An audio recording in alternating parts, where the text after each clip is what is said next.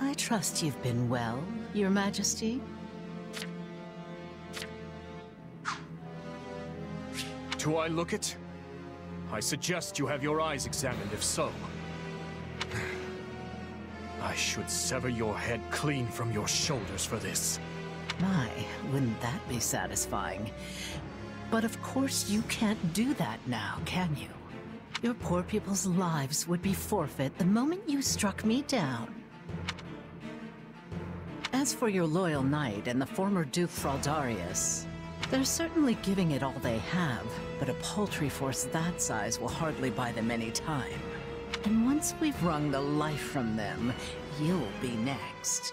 How tragic it'll be, facing your beloved citizens for the final time with a noose around your neck. You know, I almost appreciate seeing such bold-faced sadism.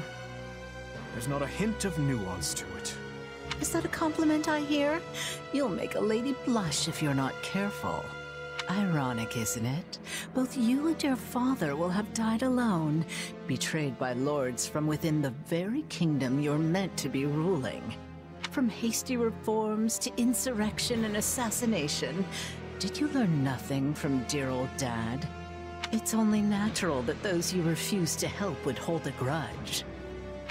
Lady Cornelia, Kingdom soldiers approach the capital from the south. They're most likely returning from the assault on Aryan Road. I've been a bit too careless, it seems. They've come far sooner than I had expected.